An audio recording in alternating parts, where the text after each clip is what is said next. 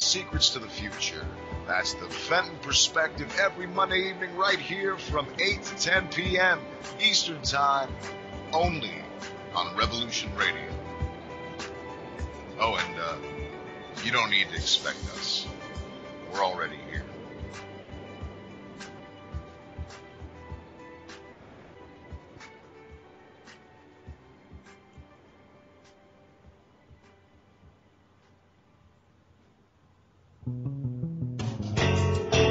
Hi, everybody. It's me, the Fetch, host of Inside the Eye Live. Before the Sunday mainstream media political pundit talk shows, there is Inside the Eye Live, where we break down some of the weekly mainstream media talking points before the talking points even get aired. Add in some entertaining stories, weather, cats, intriguing and informative guests, and you get one of the most listened to Saturday morning streaming media political talk shows going today. And it's all right here on our flagship station, Revolution Radio at freedomslips.com. So join me, the Fetch, for Inside the Eye Live every Saturday morning at 10 o'clock a.m. Eastern. It is truly intelligent media for the politically aware.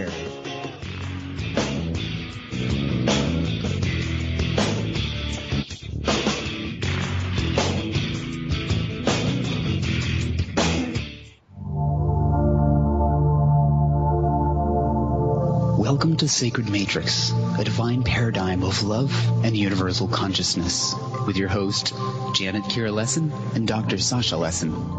Together, we transform the world. And now, here are your hosts, Janet Kira and Dr. Sasha Lesson.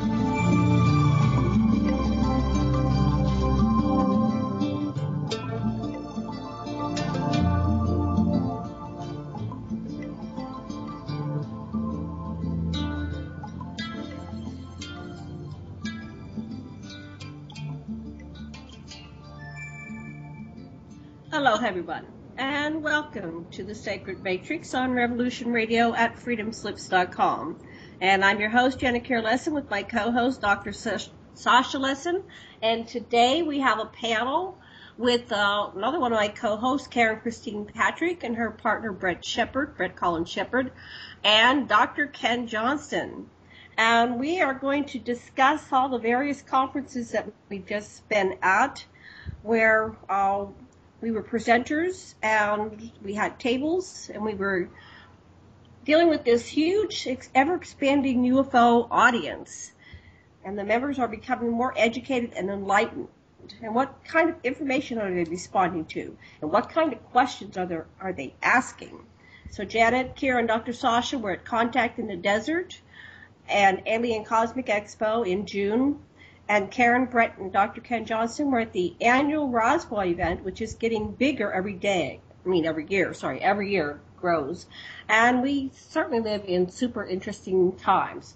Dr. Les, what would you like to say before we bring on Karen and Bret and Ken? Well, I think this panel will be able to further test some of my major hypotheses, which come in the category of simulation theory, that is, the universe is a fractile, and that every molecule of the universe reflects everything there is, including the creator of all, and that we've now come to a time where the fractiles of higher consciousness, that or even those that reside in our genetics, are becoming activated, and we get people like Ken Johnston who are coming forth now, and their mission becomes clear. Karen Patrick, and you, Janet, and so. We have these wonderful people, and Bret, who's able to see things in the pictures that are there, that most of us been blinded to. And what this is something fractile is being activated in us so we can see more. We've stood on the shoulders of giants, and now we can really see more. And we've gone to these conferences, and we'll see that there's some of the major subjects that have been really discussed openly are disclosure, the outsiders, and the experiencer movement. Will it be taken over by the fear mongers or by the people that profess love as the way out of this mess? And I guess we'll start with Karen. Karen. Hey. Welcome. Hello. Glad to be on Sacred Matrix again. Can you hear me? Hello. Yes, we can hear you. Hello. Okay, good. Can you hear me Okay. now? Good. Yes, We can yes. hear you. Well, I got to be at Contact in the Desert and meet you guys. It was really awesome. Somewhere in there we didn't mention that we did an online conference, an Anunnaki subject conference, which I think I was able to actually do a presentation. And then I was able to go with Bret and Kim to the Roswell UFO Festival and Conference, which is a hoot. Everyone needs to check that out. It's so much fun. It's everywhere from people dressing up as aliens and their pets dressed up as aliens, and also serious, really serious presenters, but they look like they're having a good time and relaxing. It's not a very frenetic kind of thing in terms of it's very family oriented. People would be very comfortable keeping their families. Just lovely, lovely people that put it on. So that was my involvement. Did you want to talk to Bret and Ken real quick, or do you want me to just launch in? What would you like me to do? What would you like to do? Well, I'll just hit the highlights. I was at the UFO Congress and got to meet a lot of people that, it's fun, people watching, celebrity watching, if you are interested in these topics, because everybody's there, like, oh, there's Alejandro Rojas, and oh, there's, David Hatcher Childress, who's, by the way, a really nice guy. My daughter is a fan of his, so I said, you got to take a picture for my daughter. So he took a picture with everybody, signed books. You guys were there. Of course, with all your books, and it was really fun. It was really great meeting you guys and getting to know you and seeing you do what you do. It was just that kind of event. It's probably the premier event in terms of the types of people that come there as far as like celebrity watching. But it was a nice venue, very, very beautiful venue, and just very interesting topics. They have a film festival that's top notch, where you get to see the early releases of films that are going to be coming up in the next year. I like that one. Our conference was like a marathon. Like, people need to know about this one. We did this conference with portalstoascension.org, right? Neil Geyer, yes. Portal to Ascension or Ascensions? Portaltoascension.org. I got it right.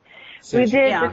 Yeah, we did I don't know how many hours was it? Over 8 hours or 7 hours, something went like that. Yeah, something like that. Just incredibly in-depth conversation about the impact of the Anunnaki, both in ancient times. It's quite the soap opera of involvement in ancient times, and then just other different aspects. My own presentation was Anunnaki and the moon, because I'd been working with Ken Johnston and had access to some of these things that Bret had discovered, and I was able to share both the ancient ruins that are found on the moon as well as modern structures, and to talk about how it's not just ancient aliens anymore, right? That's sort of a way to make it easy for people to get their minds around alien involvement, as long as it was like a long, long time ago, right?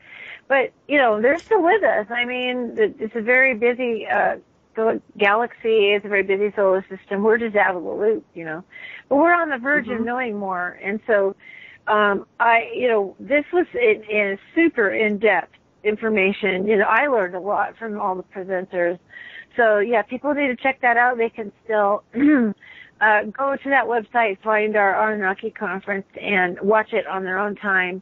Probably the most cutting edge stuff about the Anunnaki you can find. And then the involvement in Roswell, like I said, it was really, really, really fun. I was just like, they were letting people in at a really regular rate, so you just didn't get overwhelmed as someone running a table. And I was mostly womaning a table there. And so it was really fun. The people would really listen. I mean, some would just walk by, hey, hi, give them a card, whatever. But some would really pay attention and really listen to what we're trying to say. And some people would go, oh yeah, I knew it. I knew there's bases on the moon. I knew they found artifacts. I mean, that's what they were convinced of all these years. And I never forget this one guy who was kind of lost looking. He was going, they had us going in a counterclockwise direction from coming into the door, and then when a few people would come out, they'd go ahead and let a few more in. And this guy got to our table, which is like 2/3 of the way through the whole, facility. And I guess I look like a friendly face or something, but he looks at me, and he's from Pakistan or somewhere, and he goes, "So what is this Roswell thing all about?" You know, like you've seen the crash. You know, by now he's seen all the photographs. He's seen all the, little crash, retrieval, models and everything. He was like, he doesn't understand it, So I just told him, my opinion of Roswell, it is a real event. There's so much information, so many books, so many witnesses, deathbed confessions, of, people who've seen the artifacts and the bodies and everything. And I just said, this is when we know, those of us who looked into it deeply, this is when we know the government had to make up a story and had to lie to us. It's like a marker. So of all the cases, this is when we clearly saw the pattern of disinformation that they began to quash this UFO story. So he seemed pretty satisfied with that answer. But it was great, and this is the season for conferences. It's the time of the year. A lot of people getting out. We caught a lot of people heading out to their families' destinations for 4th of July, because it was 1st, 2nd, and 3rd of July. And the kinds of questions people asked me, it wasn't like they didn't know something already. It's like quite a few people already knew stuff. It's like they're just trying to gel it in their head, what's this UFO thing about? And I wouldn't say I met hardly anyone who was too much of a debunker. A few people kind of hung around and were, I don't know what the deal was, but were, trying to ask tricky questions. It wasn't that bad. Most people were just wanting to hear the information. They just want to hear it straight up from somebody who's looked into it and gives their opinion about things. And I told them, this is my opinion. Did we go to the moon? Yeah, I think we went to the moon. What happened? They found stuff that they didn't want to tell us about. So they began an obfuscation process with the photographs and everything. And here we are. We're going to have some of that come out during disclosure. So great events, great people. I was really pleased with the level of questions and interest that was happening at all the conferences. So anyway, that's my report. I'll pass the talking stick. Okay, and who are you passing it to? I am passing it to Ken Johnston so he can set it up for Bret, because they got a kind of a 1-2 punch of their information. Okay, take it away, Ken. Welcome to the panel, Ken. Thank you very much. Good to hear you. Janet and Sasha. Good to have you back. It was really fascinating. This is actually the 21st UFO festival at Roswell. They've been continuous for 21 years, and running into people like Travis Walton and Stanton Friedman and a lot of the very famous people as far as what's going on in research about UFOs and aliens and things over the past quite a few decades, 4 decades or more. I was fascinated by it. And here we were with all of the old and greats and just little old me, and we had our little table there. I felt very, very honored to be part of it. Yet it was wonderful because people were coming over here and telling me after the presentations I gave 3 special hour-and-a-half talks, and people would come and say, wow, we've not heard any of this information. We didn't know that there were bases on the moon. And then they were just fascinated by some of the things that I was able to bring forward. And then on Saturday, they have what they call I'd call it electric light parade. It's a special parade where they have judges and they judge people in their alien costumes. And there was one really, really cute one where there were 3 young little girls, probably 10 years old or younger, and they had a little tiny spaceship made that was probably made from a wagon, and they all had antennas and on it. It was just really, really cute to see how young people are involved in the whole thing at Roswell. So the whole town really gets together. Actually, we went for almost a 2-mile parade, and there were places where the people were lining the streets as many as 8 and 10 deep. So it was really something special. We really had a great time there. It was grueling. I'll say this, once we got back, it took us a good 2 or 3 days to recoup. So, it's so hot in the desert, yes. I can relate. Yeah. Now, I know Bret had some really interesting experiences while we were there, and let him jump in and kind of sign on. Okay, Bret. Hi, Bret. Hello. Hi. There you go. Hi, good. While I was at the Roswell Museum, it was really strange, how I felt like I was with my family, and these are like research giants, that are sitting around me, and it just feels normal to me, you know what I mean? It's just like normal, and they come up and they'd share some information with me, and I'd share some information back, and it was really cool because they're like, there was one I really got a kick out of. His name was Frank Kimball, and he is an educator. He's a college professor at the military school there in Roswell, and he was telling me about the geology of the crash site and everything else. And he showed me a picture of this crash site, and I started doing my, whatever you call it, pareidolia thing with it, and putting together the pieces in my mind. And I'm looking at it, and it's telling a story to me, And I said, "Oh, please give me those images. I'll draw some pictures, and we'll try to piece some of this stuff together," because he had images that were all the way back from 1947 till the present, and it shows how they changed geologically, in all of the images. And what was interesting is the images changed, and so did the content in the images that I was actually seeing with my own eyes. And what was really amazing about the whole Roswell convention is the way people really pulled together, all of this information, and it was just a very sharing event, And when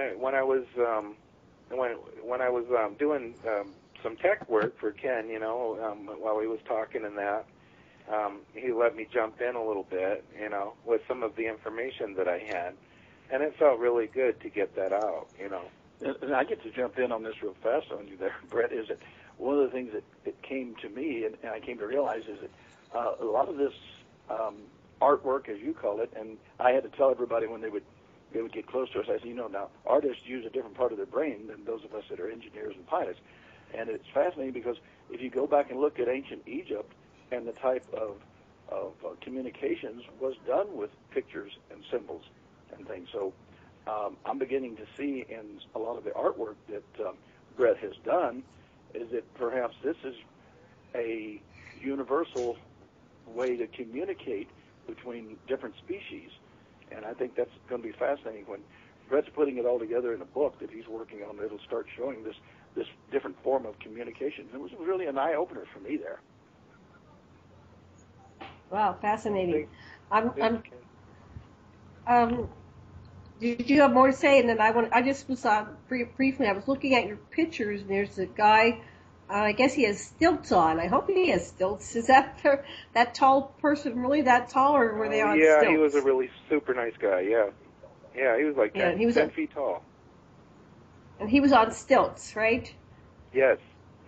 Yes, he was. Yes, he was a man in black with long pants. Long pants, yes. Okay. 10 feet tall, that just makes him an average Anunnaki at 10 feet tall. That was interesting to see the scale. There's a fellow that could have been as tall as an Anunnaki, and he dwarfed all of you. I'm going to put that up on Aquarian Radio, listeners. I don't quite have it up now, but I will in a little while. So they had hired some actresses, and they had done such a wonderful job. One was I don't know her name. I wouldn't say it anyway, but she was dressed like Dana Scully from the X-Files, and she did such a good job. She was so cool. And there was another lady that Ken actually knew, and she played like Princess Leia, and she was walking around and all that. Oh, well, she was playing Princess Leia after she had been kidnapped by Bubba the Fett. Anyway, she had the... Jabba the Hutt. It was a fascinating costume she was wearing, I'll put it that way. Yes, it was. Oh, yeah, they were so fun. It's funny because she had sent Ken the picture of them together, and it was kind of nice because he shared it with his family and all that. Oh yeah. Oh yeah. Really cool. I think one of the biggest highlights, Janet, one of the biggest highlights I had was getting a chance to spend a lot of time with Travis Walton, and because we had lunch together with him and talk about the new movie. He's putting out a new, Fire in the Sky type movie that tells more of the truth of, we all were kind of disappointed in the way it was portrayed in the original Fire in the Sky movie, and after getting a chance to understand Travis better, just as a normal human being, was a great opportunity, and one in which I will remember for a long time. In fact, that they're looking forward to us all rendezvousing together at these kind of functions and things. So I guess it looks like the A-team, as I like to call Karen and Bret and myself as the A-team, we're going to keep it moving as fast as we can so we can get the word out to everybody.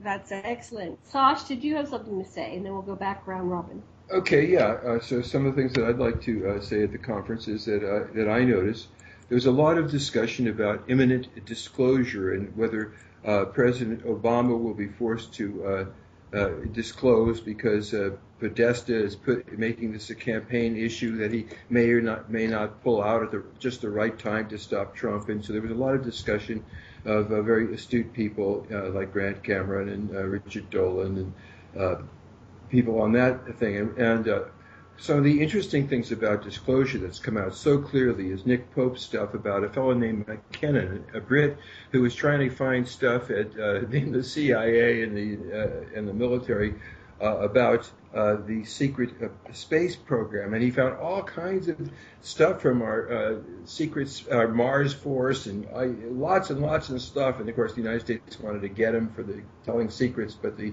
English didn't put him in jail. Then there was the whole bunch of presentations about the outside influences on Earth. David Wilcox and Mike Barra. They had Corey Goode up there at the desert experience, Joshua Tree Desert thing. And basically, we start to see there's well-documented evidence that not only is there are there space fleets involved with Earth, but they also go in and out of inner Earth. And that some of the civilizations in inner Earth have been actually saying they were extraterrestrials. And so there's a lot of information in that regard. And as far as the whistleblowers, Stanton Friedman went into this whole thing about how you have to lie if you belong to the government. It says, and he showed us the thing, they can put you in jail forever for treason if you don't lie when you're asked about certain things. So that was very interesting. Our government is and then, of course, this is all balanced by people like Corey Goode and Randy Kramer, who have been charged with making disclosure possible and bringing the runaway civilization that's trying to take over this part of the galaxy. And all of this boils down to we see a major stirring in people, a stirring of their ambassadorhoods from the extraterrestrials and inner Earth beings and the multidimensionals who have decided to help us. And there's some, the old school negativity, David Jacobs, who's very afraid of what the ETs are going to do, and he doesn't like probes very much, and so putting a negative cast on it. But this was all cast away by a wonderful person called Sherry Wild, who just spoke right from the heart. She's an ambassador, just like Ken is, and so are many of you out there. And when you hear Sherry Wild talking, it's just like the disciples felt when they heard Jesus. I mean, she's the real thing. Aw. Yes. If I can jump in real fast on that, Sasha. Okay, go ahead, Ken. Yes. Yeah. Most of you probably know who Linda Moulton Howe is, one of the best research reporters, not just in America, but all over. She came and did an interview, came over to do an interview with me, and wanted to come to my house and see the archive directly, the things that I've saved, and got the chance to meet Bret and Karen.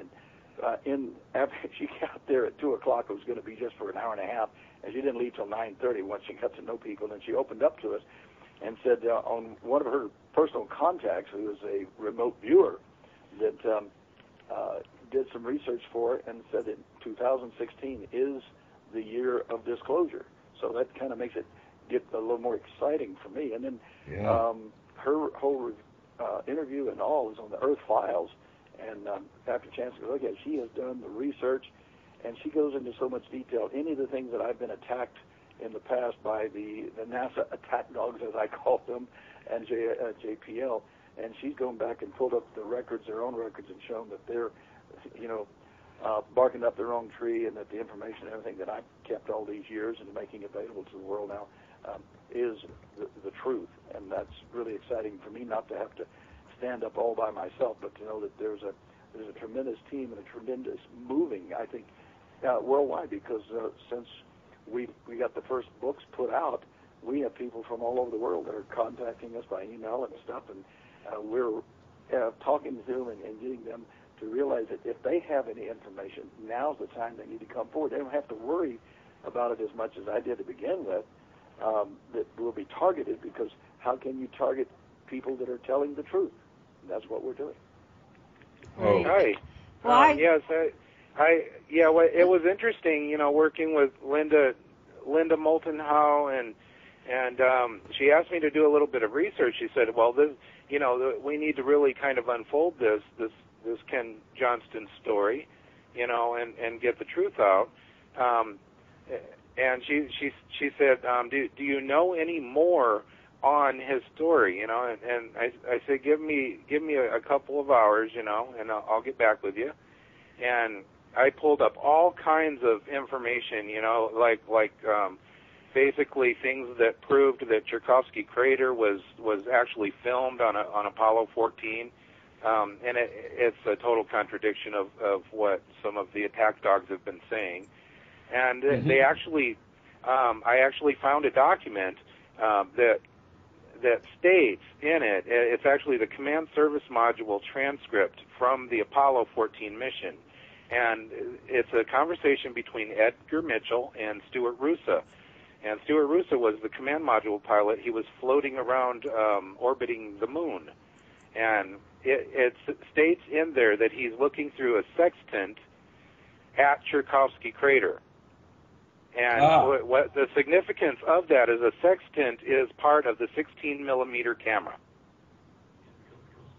And the command service module. So they're lying. They do have that film. They've never showed it to the public, and that proves it. Wow. And do you have a copy of the film in Ken's collection? No. No, we sure don't. All we have is basically that transcript, and I also found one of the Apollo 14 images of Tchaikovsky Crater when they were TEIing toward the Earth. It's a trans-Earth insertion, so they were leaving the moon, and they caught an image of Tchaikovsky Crater, and that basically proves that they were on a trajectory in an orbit that makes it totally possible that they not only went around and filmed Tsiolkovsky Crater once, but probably twice, and third time. Because it was actually on the third day when this transcript was written. That means that Stuart Roosa was not attached to the command module yet. So he was still in orbit. He wasn't attached to the lunar module yet, So they were still floating around in orbit, and he was taking 16-millimeter film of Tsiolkovsky. One of the interesting things that came out on that is that when Dr. Page had me show that particular reel, about 15 minutes of Apollo 14 as it's going around, and it definitely showed in the crater the 5 domes inside there. The very next day, when I checked the same reel out from the NASA photo lab and showed it to the public, that had been painted out, and it was very, very fortunate that I think, well, I don't know if you'd call it fortunate or it was just meant to be, that Bret was able to find the picture of Tchaikovsky Crater where they had painted out, but not quite enough to totally obliterate the domes, because you can see through the painted area the glow of the 5 domes in one complete area there, and so it's still there. They didn't get rid of it. That's the problem. When you say, could we get a hold of that film, we need to start a Freedom of Information Act to force them to go in their cryogenic storage and everything else and find these films, pictures, and reels, the things that, like the ones that I have that are off the original negatives, as well as the 16 millimeter films and the 70 millimeter Hasselblad pictures, if we could get a chance to look at the actual real pictures and the real films, then we'd be able to. Yes. There would be no petitions. Yes. Ever. Right. A big movement to get this to happen. Yeah, that would really. But you know, this larger thing that you raise is that these things aren't accidents. That you have been brought. The chances of you and Bret and Karen being brought together. That all these people that are now coming forth, the alignment of the planets now. It's so obvious there's some larger plan, and that the fractals within us of the Creator of all are operating. To save this planet. Oh. Yes, I agree. Well, it's basically we can't really move on until we get our history straight. right. Well, what's interesting is that I zeroed in on Linda Moulton Howe. I started with Linda when I started my UFO Penn State discussion group back from 89 to 93 at Penn State University. And I sponsored her and brought her to Penn State. I've been kind of tracking her off and on, and sometimes she's more interesting than other times. So I kind of drifted away for a number of years, and then this year, for some reason, what she was saying stood out. So I found myself drawn to her presentations, and indeed, it's like she finally has arrived into her full awareness and power and presence and presentations and everything. It's like she's there. And so she was talking about some things that no one else was talking about. She was the only woman on these disclosure panels, and then Sherry Wild was the only other woman. And it was just amazing the lack of women that they're putting up on these huge panels. Certainly we know a lot. Laura Eisenhower was there. Oh, and Laura Eisenhower, but it's predominantly male, and it's very sad to see that women are hardly ever included, and yet women are, majority of the experiencers having the major experiences. So we need to balance this out on that level. But then it was very ironic that after getting home, I think right around that period, Linda Moulton Howe contacted you and you guys and came over to see Ken. So there's some kind of connection there. But she's got some powerful information about the Ebens. I want to order. I'm going to make a note to order that DVD about the Ebens, because it was and information about the journey to Serpo. That's what it's about. Yeah, but there's the several. The Ebens were actually making clone species that have been interacting with humanity, and she was revealing things about what's his name, Reagan, and Reagan knew everything, and so I have a separate whistleblower that's been talking about his involvement with Reagan as a agent that reported to him from Roswell. From Area 51. And then here's Linda with independent validation of the same information. So fascinating stuff that's emerging right now. Okay, who wants to be next? Karen, we haven't heard from you in a while. Yeah, I'd like to kind of talk about something, because you were talking about women on the citizens hearing panel, because right behind us, like on the table settings that we had, was a guy named Joseph G. Buckman, and I talked to him at length. He had a transcript. The first, it would be 5 volumes. He had the first of one of 5 volumes of these transcripts of the citizens hearing. It was fascinating reading.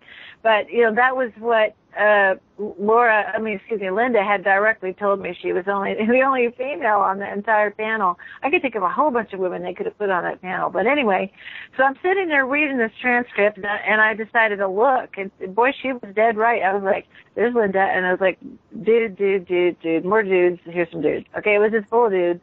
But it had some of the best, and I wish I could have gotten a copy, but it had some of the best comments, by the way, from Edgar Mitchell I think I've ever seen. He was, getting to the close to the end of his life, and his comments were just way out of the box compared to some of the things that he said before. So, this fellow, Joseph Buckman, he also happens to be a libertarian candidate for, Congress in the Utah First District. So hey, people in Utah, you've got a guy there that's on board with ufology and getting the word out. But anyway, he's trying to work out all the copyright issues and what have you to bring these 5 volumes of testimony, because it was quite an event. It was like basically equivalent to a congressional hearing, but it was I don't want to say mock hearing. It was not a real, sitting congressman, but former congressman. I wish I remember the guy's name, but one of the congressmen that was on that panel, I got to shake his hand and tell him thank you for doing that. But that was a really important event that has happened. We've had, and that really, I think everyone who was testifying was giving their best at that point. They were giving a distillation of all the research. So, I mean, this momentum is building, more and more and more and more. And Roswell was fun. It had all the dress-up things, and it was a lot of fun. But people weren't making fun. I want to make that really clear. People were having fun with the idea of UFOs and aliens and stuff, and having a good time. And like I said, I have to say Roswell is an amazing town that has really embraced their high weirdness and say, yeah, this is a part of our history, and dedicated quite a bit of resources. I mean, they not only had the museum facility there to have venues, but they also were across town in the Civic Center, and that's where Ken spoke, I think at least once. So, I mean, it was not going on, and the whole downtown area had things going on. They had speakers in other venue I didn't know too much about, but I mean, they're very serious about it, and the people might be wearing an alien costume, but they're sitting asking you some serious questions. I mean, they've thought about this, So I just thought that was really great. So I just wanted to share about that. There's an attempt to get that entire, testimony out. And that's the kind of thing happening, is that you now have many, many groups of researchers, and I count all of us and the A-team here as groups of researchers collaborating together to get, serious bodies of information out there to say, hey, what gives? It's not just stories. It's not just, I saw a UFO, whatever, which is important, no doubt. I don't care who sees it. It doesn't have to be a first responder, military person, somebody they call credible. I really hate that, because when you have a personal experience with seeing a UFO or alien contact or wherever, that should be respected, even if you're, no matter what. That should just be respected as part of our human experience. But I was just impressed with the level and intensity of information coming out this year about this topic. So, next person. Yeah. Back to I'd like Ken. to jump back. Yeah, Janet, if I may, I'd jump back into what Sasha was saying a little bit earlier about ambassadors, and I'm really proud to say that I was shocked in the regression hypnosis where I discovered that my wife was actually and is one of the selected as a child to become one of the ambassadors, and that puts us in a position where we need to get everyone that has had that type of experience to come forward, because we have a job ahead of us and not very much time to get it all done, and we just need to stay focused on getting the truth out to the world. It's been fascinating getting in touch with people from around the world and finding out that, of course, the United States, Canada, and Great Britain have been the ones that have kept the information hidden as long as they possibly can, but now they seem to be more relaxed about the truth coming out. And I had one person talk with me while I was there, and Karen, I talked twice at the convention center as well as once over at the museum, both of them, all three of them, hour and a half at a time.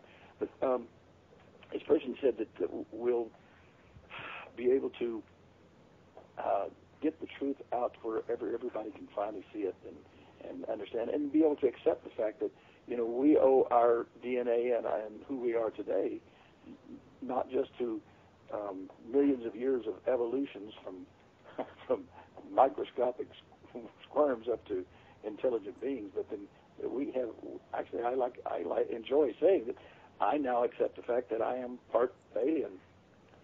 So, it's going to be interesting, and that's going to come out in the next book that we're writing now, and that is my metaphysical experience, in which we're going to get into the experience that I have had as a youth, as well as now I want to find out who the rest of these ambassadors are that I think I had the privilege of seeing.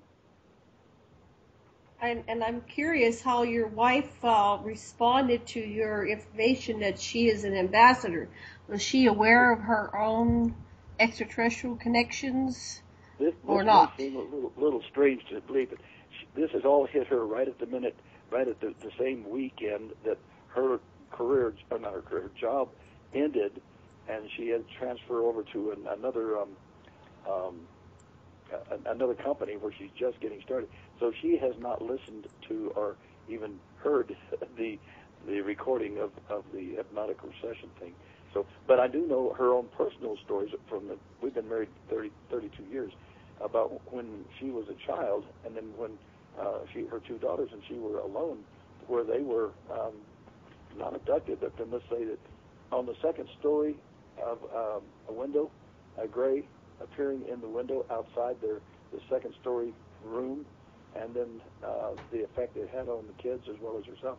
So she's aware that she is a part of this overall plan, and she does have a part in it. But until I get it, well, so she's comfortable with her new position, and she will take the time, we can sit down and go through, which we're now transcribing. Well, by the way, I thought it was only about 15 minutes that I was hypnotized, but it wound up as like 2 hours and 15 minutes.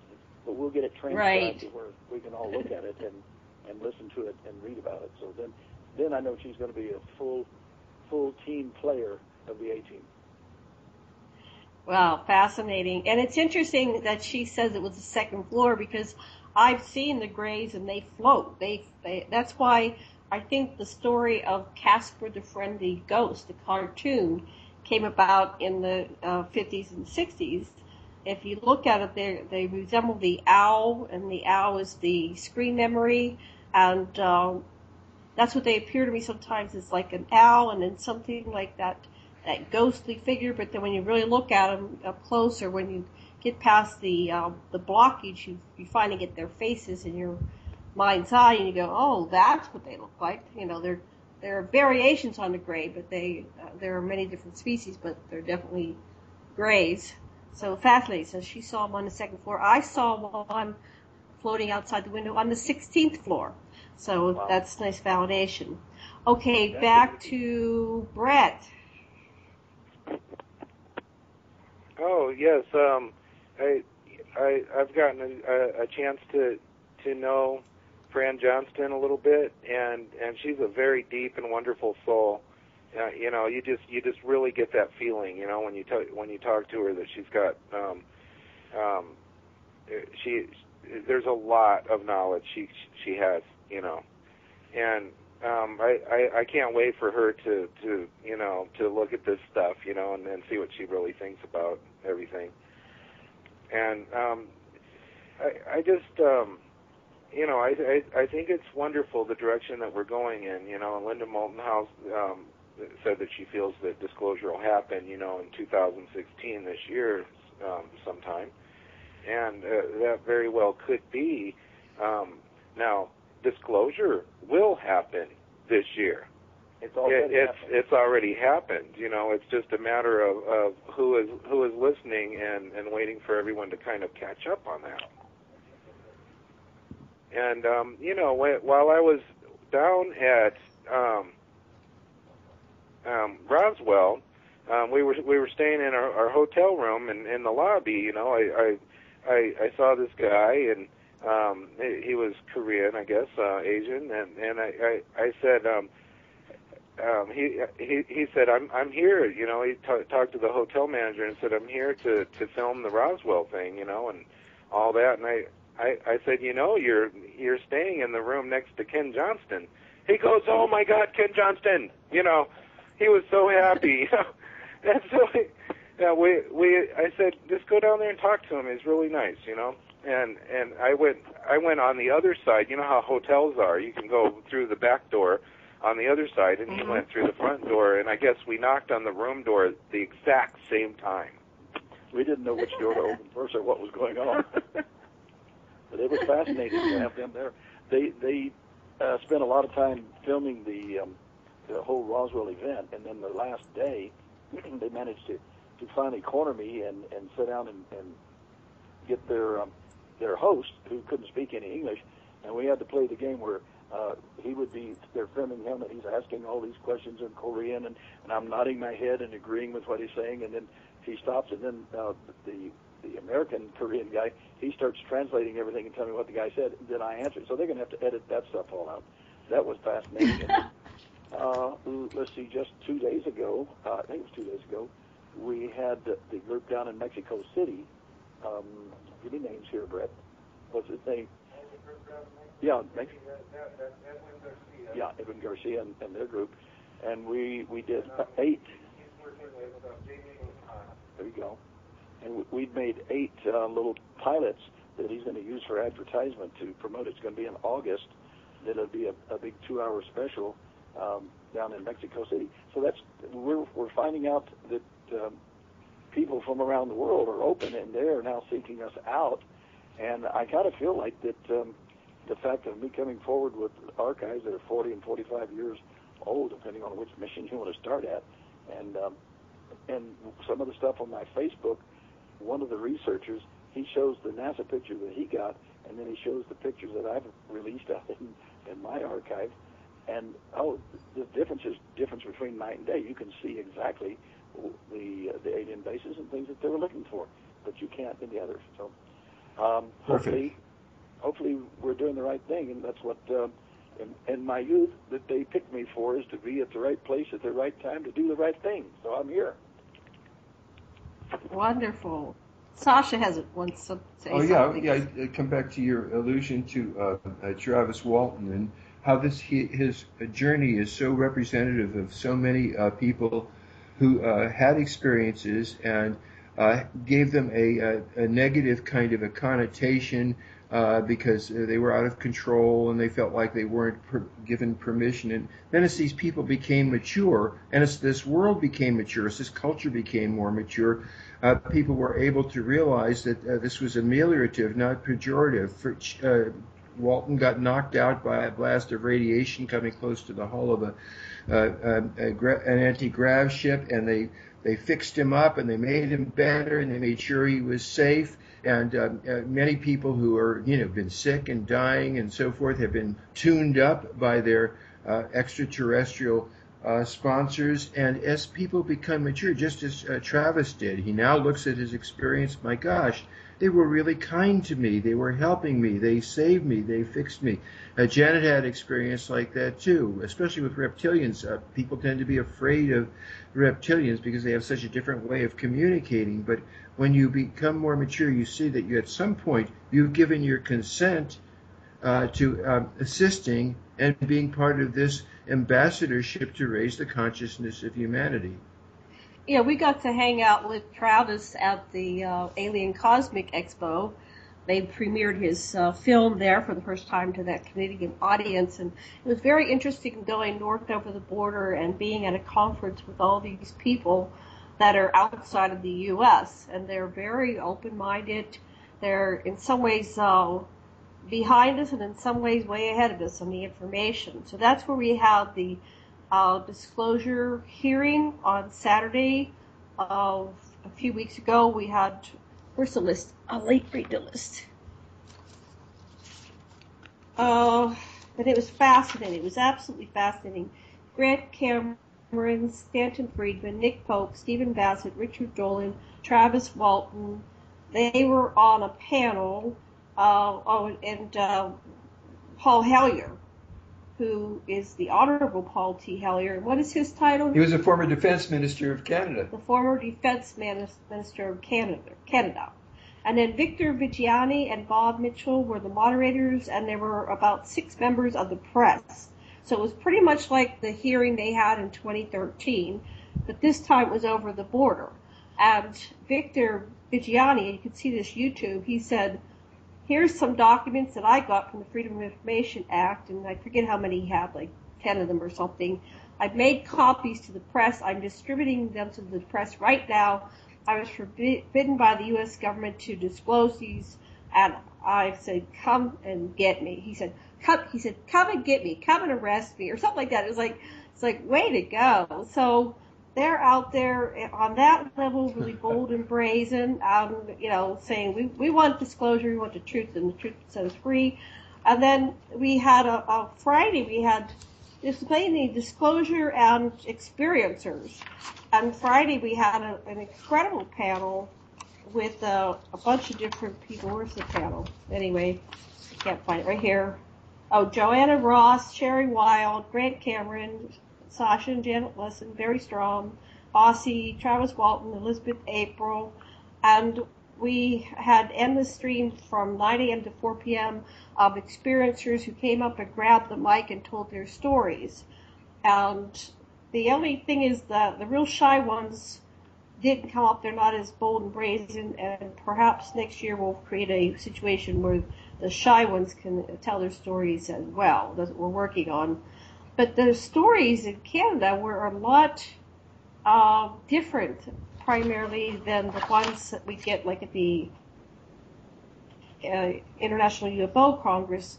These people really seem to be awake and conscious. And of course, the rest of the weekend was rotating between the nuts and bolts disclosure people and the experiencers, and we went through to the end of the whole thing. I was next to the last, Janet Lesson. I did my hero's journey, a personal experience, opposite Aussie, who is wonderful. OC, I think she pronounced it, abductions and procedures. And Sherry Wild really stood out. It was a shame because they had two presentations at the same, and I wanted to see them all. And she was opposite Stephen Bassett, who did the truth embargoes and the post-disclosure world, and ended with Jason Quinn and Bob Mitchell reconnecting the spider's web. So it was a fascinating conference. I highly recommend it. They've already renewed for next year. They've outgrown their facility. They're moving it to Toronto. And Sasha wants to say something. Well, I know that you look at the contact with extraterrestrials as the opportunity for a hero's journey. Can you tell us a little bit about that, please? Yes, everybody has their hero's journey. Everybody has a story to tell. And as Karen points out, that right now we have the need to tell. And I hope to create some way for people to feel safe and tell their tales, because it's a piece of the puzzle. Everybody has a piece of the puzzle. And if we just focus on like a typical story where everything fits into the box, we're doing the same thing. We need to hear the stories outside of the box as well as those that are conventional. The hero overcomes obstacles and gets an elixir, something that will help humanity, and returns to share that with humanity. Right. And so there's a gift in everybody's journey. There's an elixir that will be a boon to humanity, which will take us to the next evolution of consciousness and for the grand awakening, which the end result will be like free, clean, green energy systems, cures for all diseases, cures for the disease of aging, political systems or governance that actually works. It doesn't make a huge slave population, et cetera, et cetera. So that's what my goal is. Okay, we're coming up on the end of the first hour. We have a few more minutes. Karen, how about you take us through to the top of the first hour commercial break? Back to you, Karen. Yes, I'd be glad to say something about the press situation, because it was very interesting when we were at the UFO Congress for the Fox News affiliate there in Scottsdale, Phoenix area, came to and I thought, oh, that's great, the press was coming here. But he only wanted to talk to experiencers. He tended to pick really pretty girls who had weird stories. You know, and that's fine. I love weird stories. It's just that his idea was to kind of make fun of the topic. And I saw the final cut of his report, and it was disgusting. I mean, there you have some of the most serious, researchers in the world, some of the best, cream of the crop. And he doesn't want to talk to any of them. He just wants to try to make fun of the topic. It was really disgusting. At the Roswell event, we had that Korean program, I believe, was on the second most popular network and one of the top most popular shows on that network. So that was a very high response. And the gentleman who spoke English said that the Koreans are really just learning this stuff. This is South Korea. They don't know a heck of a lot about it, and came to Roswell to find out, and interviewed all kinds of people. So I thought that was real positive. We had quite a few internet-based radio shows and radio programs like Jimmy Church and quite a few others. We had Open Minds TV. I'm not sure they filmed there, but Alejandro Rojas was there. So, what I see the alternative press is really strong. I'm just not holding my breath about the mainstream press. They're under tight controls to do the consensus reality story. But I was just really pleased with the press. The alternative press is getting so incredibly strong. I mean, tons of radio shows. You can listen to UFO programs literally all day long if you want to, and every day of the week. And then they've moved over to video. A lot, just taking an interest, interviewing people. And Janet's really right about tell the story. And a big example was the table next to us. It's the people I actually know. James and Joanne Clarkson from Washington State. James is the UFO MUFON director, but real open-minded guy, really great couple. And they just retired, so he's written a couple books, and she's written a book, and they're sharing their stories as they came down to Roswell. But he was met there in Washington State, a woman by the name of June Crane, who was the secretary, I guess you'd say, at the Wright-Patterson Air Force Base when all the material from the Roswell crash came in, the bodies, all that stuff. And she actually got to handle some of that weird foil material. You could squish it, you could burn it, you could do anything. It would pop back into the right shape that was strewn all over the desert there at Roswell. And she, had that experience and was under military oath and didn't say a word about it until when she was retired and moved to Washington State on the coast. And then she got cancer. She died of cancer. She basically made a deathbed confession, quite a lengthy one. Yeah. Karen, tell them what happened with that cute country couple that came with their little video camera. Let me finish the story. And he got her deathbed confession. Wrote a book. You have to pause that. Pause that for the commercial. I will. Back in 3 minutes. Okay. All right. Remember where you are. Okay, we'll be back.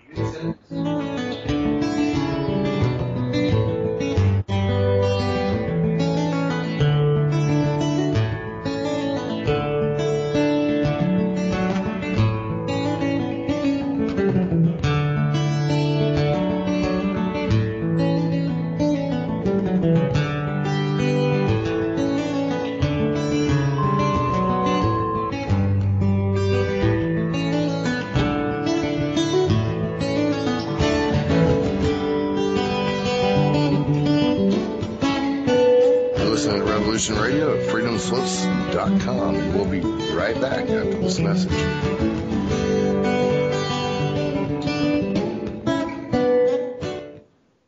Tune in Tuesdays at 12 noon Eastern on Studio A to hear Tammy Adams share her knowledge of an unknown realm on Talking with Your Angels. Join Tammy as she uncovers hidden secrets about the spiritual world of angels, ghosts, and other entities that have been with us longer than we know. Tammy is a psychic, a teacher, spiritual coach, a leader in her field, and will be sharing her information and stories with you. So join us on Tuesdays at noon on Studio A. With Tammy's guidance, you'll find out who has been watching over you from the other side, and soon you will be talking with your angels.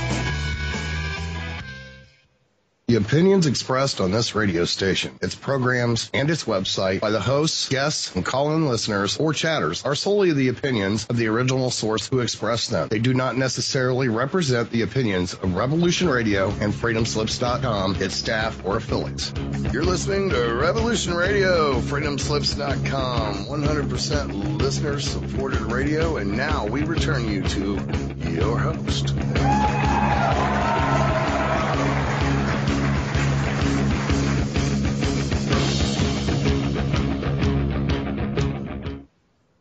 And aloha, everybody. Welcome back to the Sacred Matrix on Revolution Radio at freedomslips.com. And I'm your host, Janet Carol Lesson, with my co-host, Dr. Sasha Lesson, and panelists, Karen Christine Patrick, Bret Sheppard, and Dr. Ken Johnston on the Sacred Matrix. But before we get back to our panel discussion about conferences and the evolution of consciousness and what's going on right now in the disclosure UFO world, please go over to the donation button on on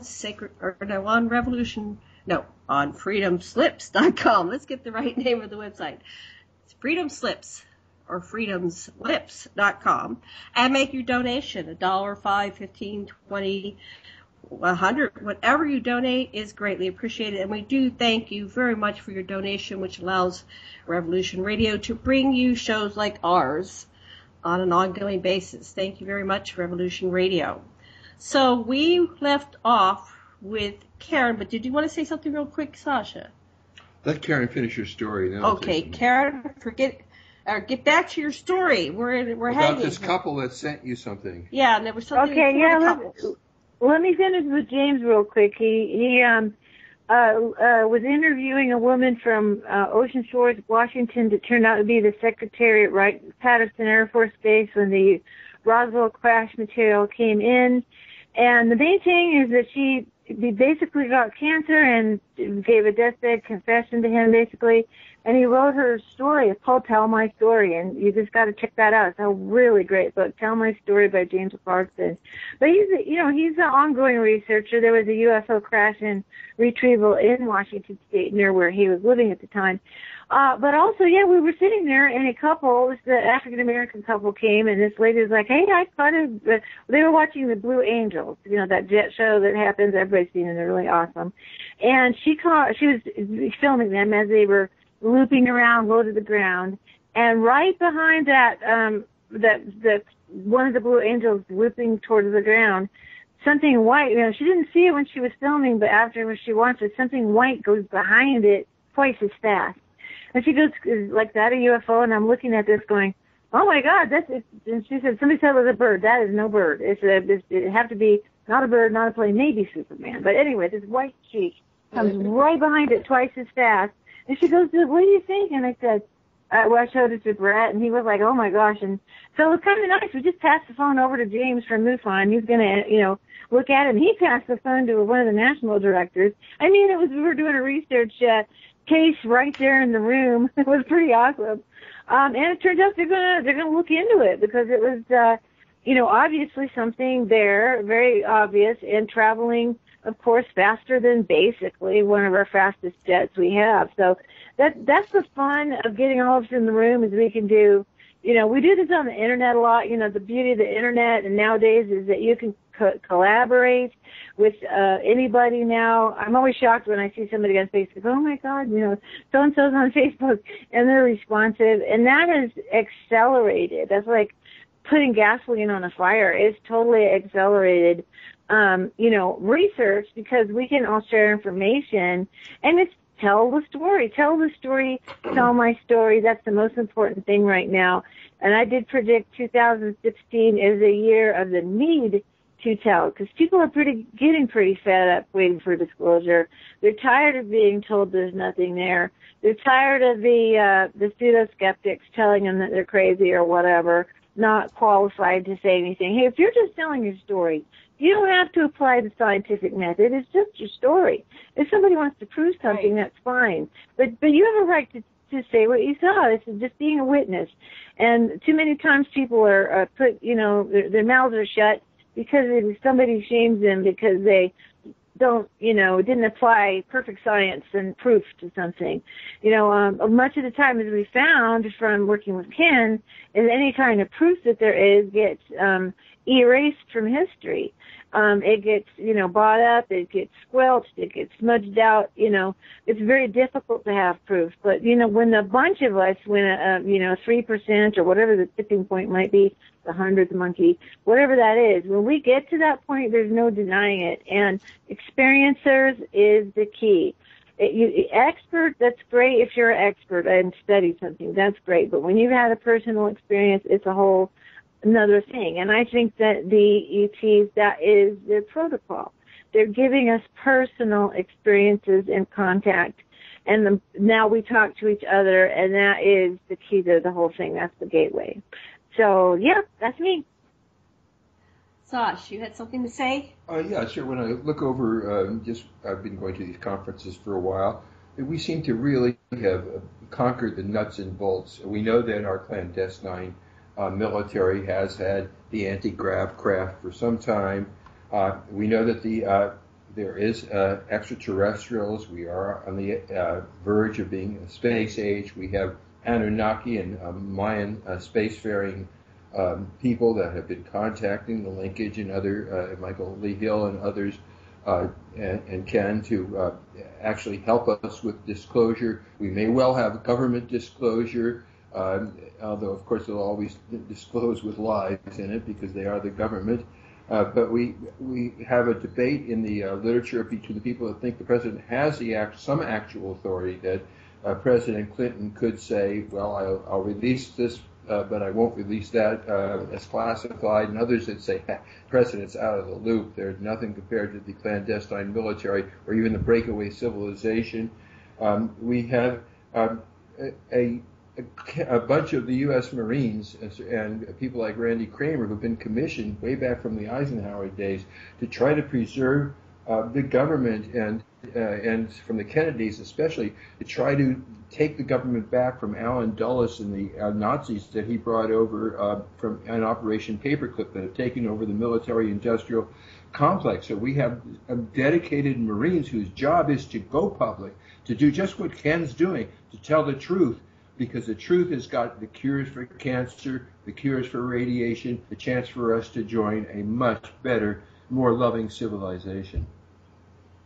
And with that, we pass the baton to Ken. Well, the most fascinating part about this is that there are so many other people out there. I know we've got Donna Hare now is getting her information out, and I've come across people that, I've never met before, never heard before, but then when they tell their story intermeshes with what I've been saying, and we basically prove each other. So that is disclosure in itself. I think Bret wanted to jump in and add some little information on Travis Walton when it was fascinating. We were at the banquet when we were there then taking over. Oh yes, we got to know Travis, and he's such a down to earth person, who's has a lot of introspection and is very deep, and it was just kind of neat because we were sitting across from him, and right next to him was the Betty and Barney Hill exhibit. It was so cool, they had the commissioned paintings from oh my gosh, Karen can help me with that name, Marilyn. The niece of Betty and Barney Hill. Kathleen Martin. Yeah, thank you very much. Needed that. And there's it was just really down to earth. And when we were having dinner with Travis, he had mentioned that Ken had really helped him, with his own introspection about how he perceives what happened and everything to him. And it was, whether it was positive or negative, he really Ken's coming out with his story, was very inspiring to him. That's what he said. Well, when I hung out with Travis, one of the things that he came to realize, I watched the light bulb go off over his head. He realized that he went out to the craft and got too close. And when the beam hit him, it killed him. He was dead. And so he would not be here if it wasn't for these ETs taking him on board and reviving him. And so what we found from our secret space program and our super soldiers is that, yes, there is a window of time where we human beings have this technology that we can revive the dead. So I'm looking forward to that. Kramer was killed several times and was brought back by the military. Randy Kramer. Oh yeah, Randy Kramer's been brought back several times, and he's one of several thousand super soldiers, so however many they have, that they continually Yeah, so that's fascinating. Okay, who wants to talk next? Raise your hand. I can't see it though. I'd like to say something. All right, Karen. The chair recognizes Karen. Oh, thank you. My fellow colleagues. No, this is fun. We're sitting there and we're just, this place is fascinating because we have all the exhibitors, but we're inside the actual Roswell Museum. So you're sitting there in a little lull of time just looking at the walls at all of these displays. It's overwhelming, really. And I'm looking at this Betty and Barney. I had this fun moment because I'm looking at the Betty and Barney Hill display, and I saw a picture of the young teenage Kathleen Martin, and I was laughing because she was literally across the room. It's like there's the teenage one, and there's the present day one. So we got all finished and we're all packing up. I asked her about that, and what she told me, and I thought this was really interesting, was the photo came from Look magazine, which was kind of aimed at young women and teenagers at the time. And the Betty and Barney Hill story was so hot at the time. It was the abduction of Betty and Barney Hill. It's an interracial couple. And they were, regressed, and they gave out all kinds of information you wouldn't even know unless you were an astronomer. I mean, it was just right on the money. One of the most believable, really, cases that there is. And she's the niece of Betty and them.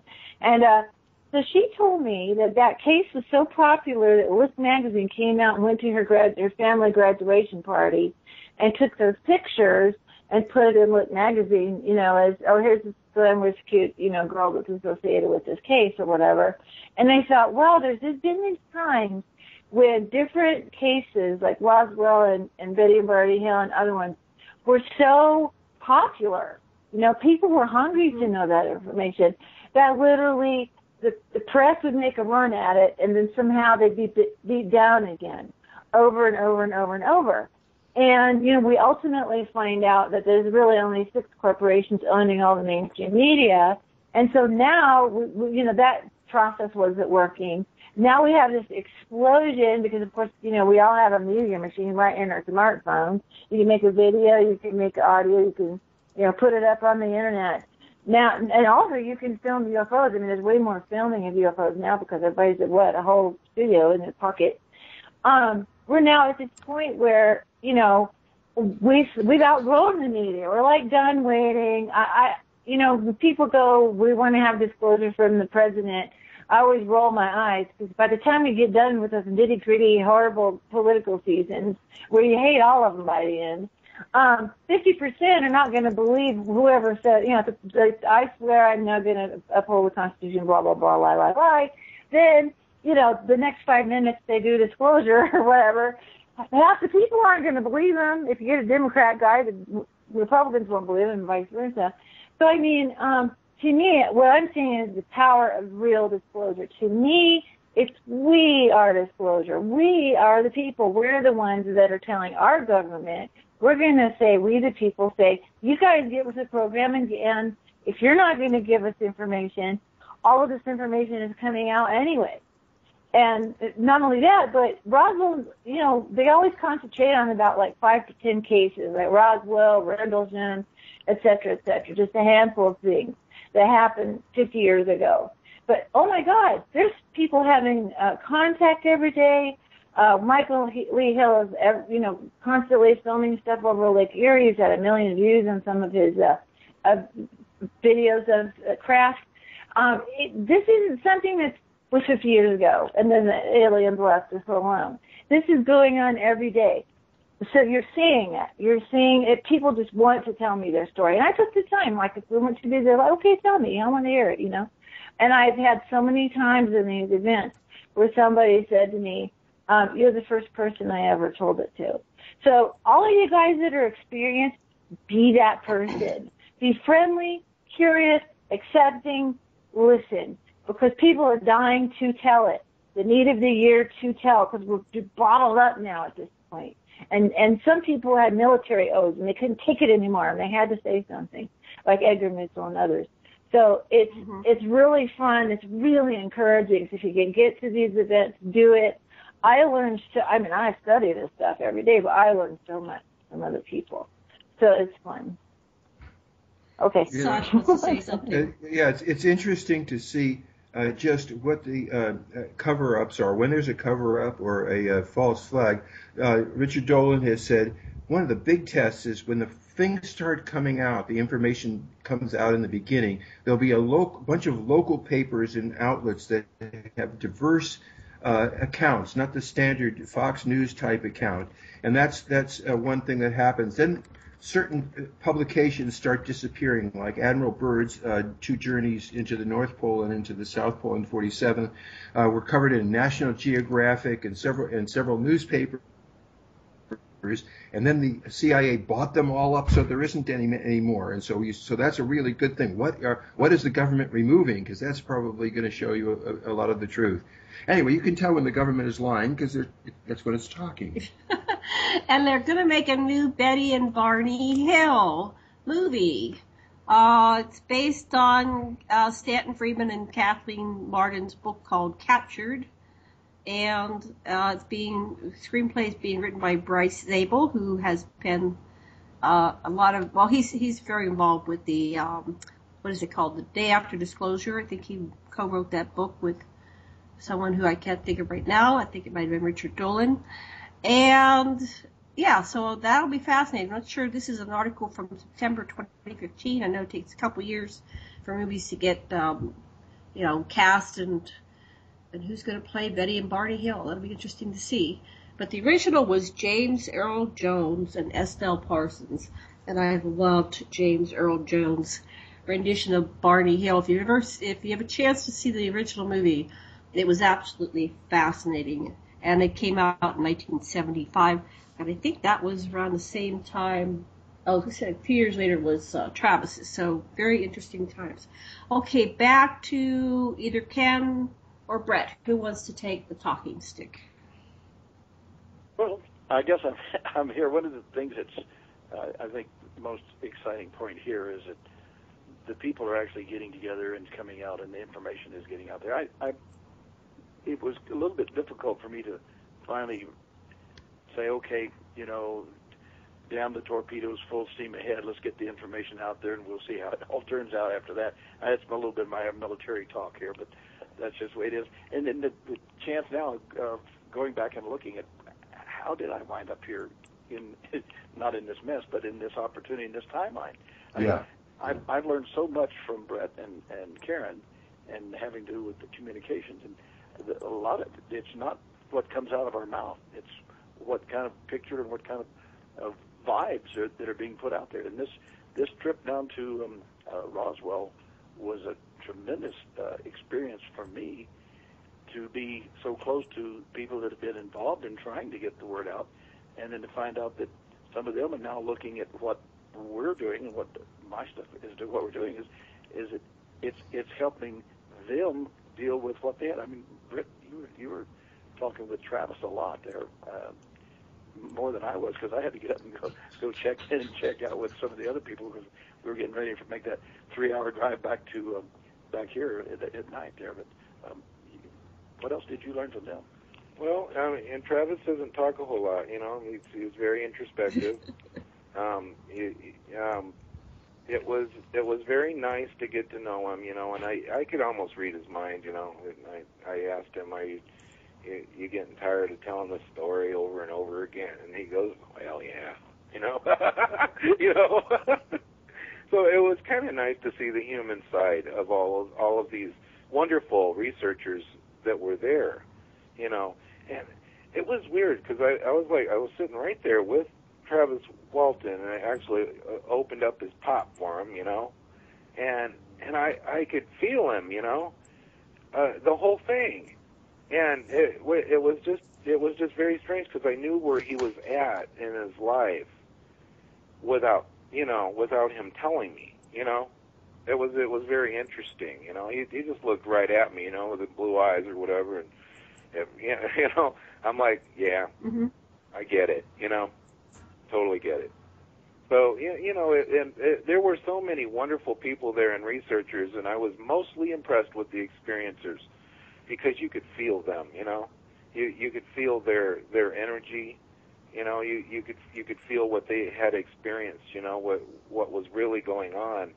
And I really truly did not know a whole lot about the Travis Walton story, with the whole lie detector thing and all that jazz, I had to actually look it up and do a little research on it. And one thing that I found fascinating is that it was at this time when people were totally clammed up about any kind of alien anything in disclosure. It was like almost taboo to even talk about it. And basically, Travis without, just having his human experience, paved the way for so many people to come forward. And another person who has done that is Whitley Strieber. He has paved the way for these people to come forward, with their emotions and their experience. And that's what's important, Not all the, well, this happened to me and this happened to me and this happened to me and all the facts. That's just boring, The thing is these emotions and these deep feelings that people have all over the world is what disclosure is about. The thing of these deathbed confessions are wonderful and great. I like Bill Pollack and some of those, but we want them to come forward now while they're still alive, so they can show that they are for real, and that what has happened is real, and what needs to happen is real, and we all need to be a part of it. Right on. Yeah, I think it's kind of poetic that Whitley Strieber is such an eloquent writer, and he's able to put into words his experiences and his series of books and translate it to the average person so that they can relate to it. That's one of my early starts was Whitley Strieber, and I'm really grateful. I unfortunately I did not get to see his presentation. I wasn't feeling well at that time, and I missed it. But he's just one of the pioneers, and then of course watching Travis for 40 years, how he's grown and he's had to deal with it. And I think it is very important that he is kind of down home country boy, and he's not a braggart or full of ego, that he's just a simple folk, and he shows people how you can walk through life with grace when you've had something extraordinary like this out-of-the-box experience that has really, literally changed his whole world and all his friends. And it's a wonderful documentary, and I'm glad to see they're going to redo Fire in the Sky, because they certainly screwed that one up the first time around. So I'm looking forward to that the retelling of the story. Okay, who wants to talk next? Sasha, you want to say something? Well, I just would say that, when you have an experience with another being, to really look at this concept, is this an other? Is it really an other? Or is there a resonance that you can feel that other being resonate within you and know that you are resonating within them? Then we can get over this dichotomous way of being opposed to someone or something all the time, and we can embrace one another as all part of the same continuum here to inform each other by smoky mirrors or harsh mirrors, that we are all one and that we're all evolving back to source. Karen.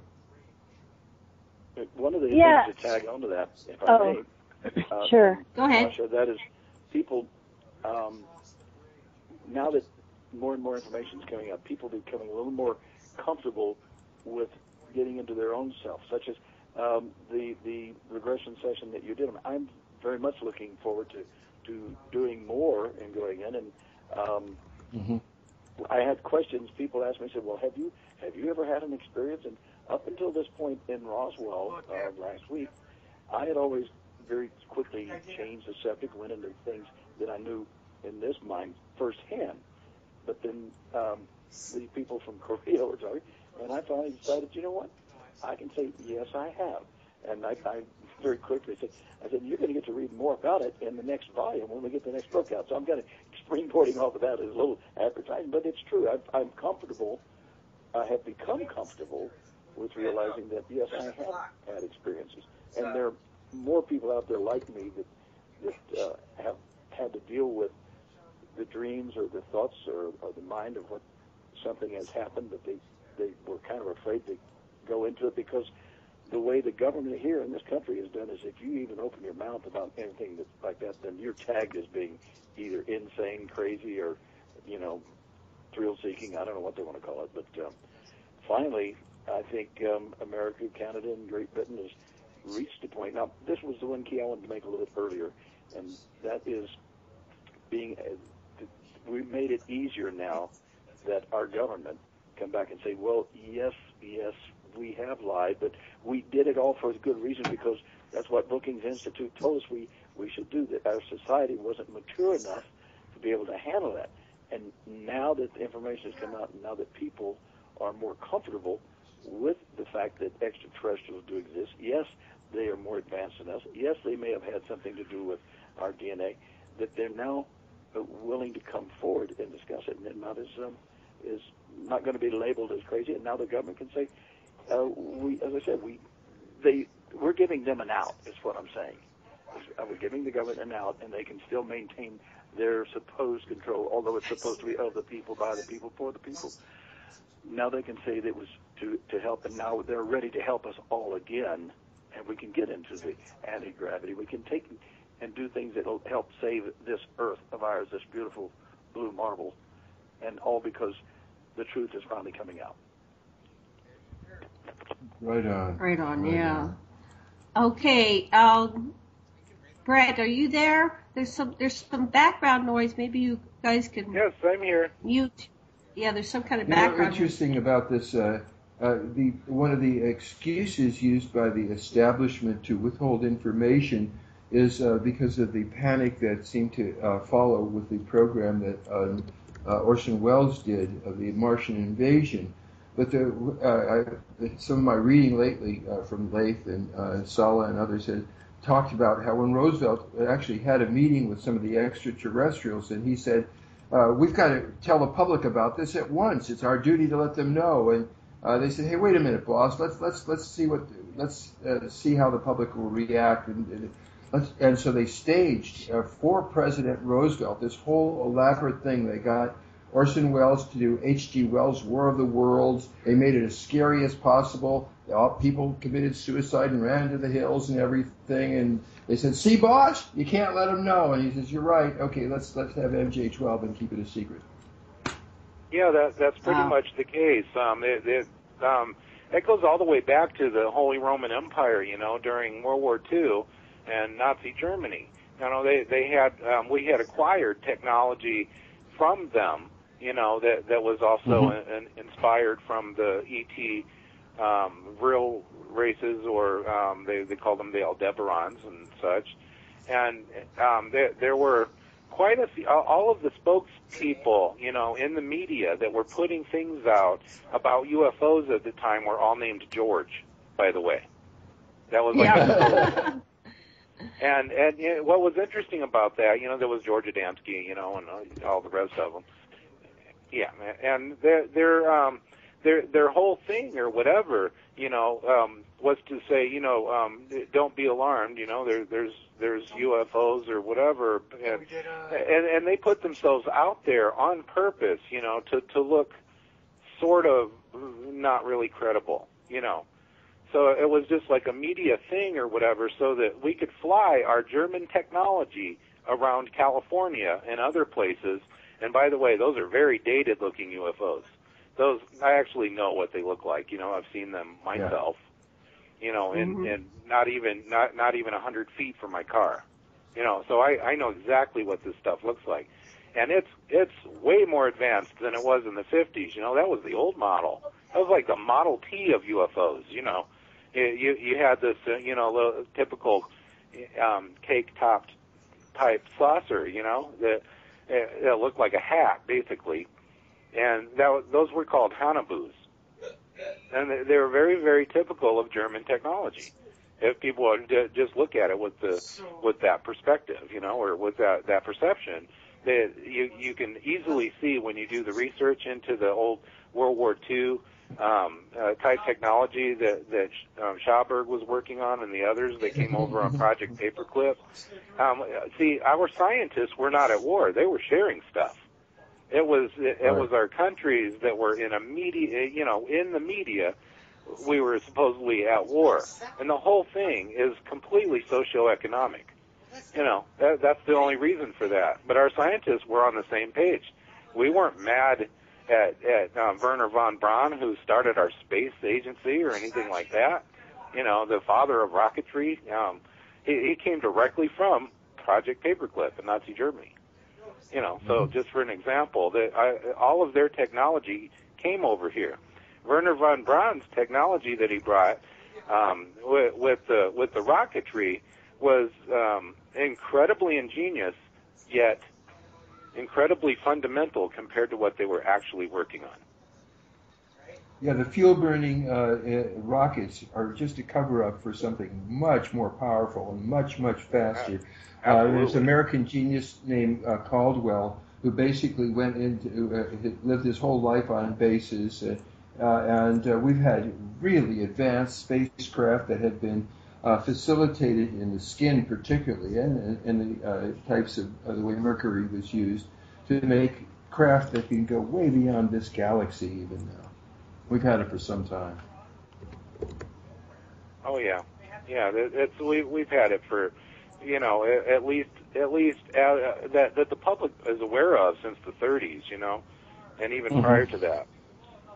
There is a fundamental Earth technology, that they are not telling people about, that deals with the electromagnetism of the Earth and the toroidal type system that is going around, I truly believe that our ancestors were very much in tune with that energy, and they could do amazing things. They could move giant,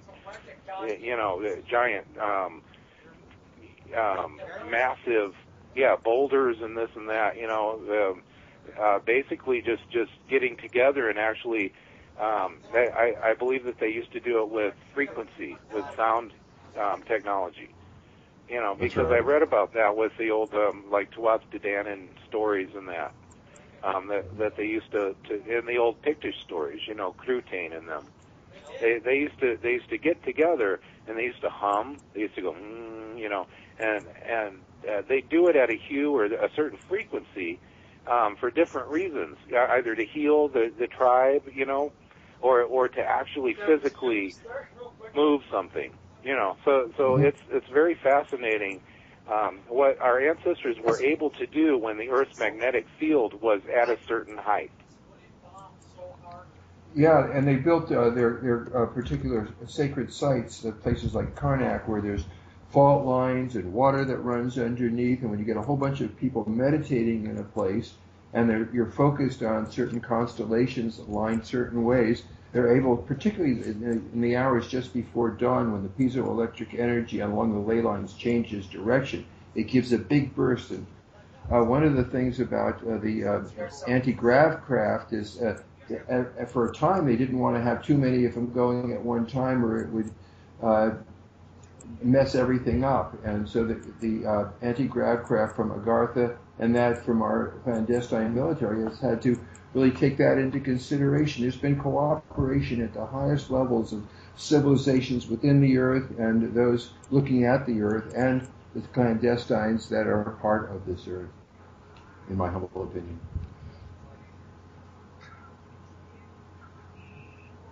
Okay. Yeah. We have about a little bit less than a half an hour left for the show. So where do we want to go with the information we want to convey to our listeners? Who's next? I'll go next. Karen, I want to make. Okay. Yeah, I'd like to make it clear we are maintaining very good radio silence here at our location unless one of us is speaking. So I'm noticing that there's background information is not coming from our location. So this is an FYI. And I wonder if that might be on Sean's end. Sean, if you're listening, could you double check your mic, because there's some background conversation coming through. Okay. I remember watching something about them particular boats. Yeah, it's quite a bit. Yeah, somebody's talking. It's not from us. Okay. Somebody's got a mic on. It's not here. We don't have any talk about. Oh, we get. It's amazing how often we do get a bit of, crosstalk and electronic noises and everything. Particularly when we're talking about Nazis. That kind of works out. But I wanted to say something because I got into you get into conversations you normally would not get into.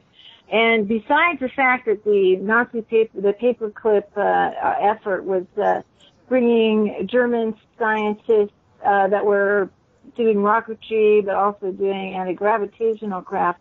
Another group of scientists were the mind control scientists. They were the ones experimenting, unfortunately, on people in the concentration camps. A lot of people don't know that the groups of people that they picked that were marginalized, so they picked like homosexuals, they picked people that were disabled, they picked the people that were like the Roma or the Gypsies, as well as the Jewish people, and then they had all these people, in these camps that were available to them, and they created experiments that you morally, legally, and according to the Geneva Convention could not do, that they did on these people. And one of the things that they did was develop high-level, mind control techniques using just everything they had in their arsenal: hypnosis, power suggestion, drugs, different psychotronic drugs.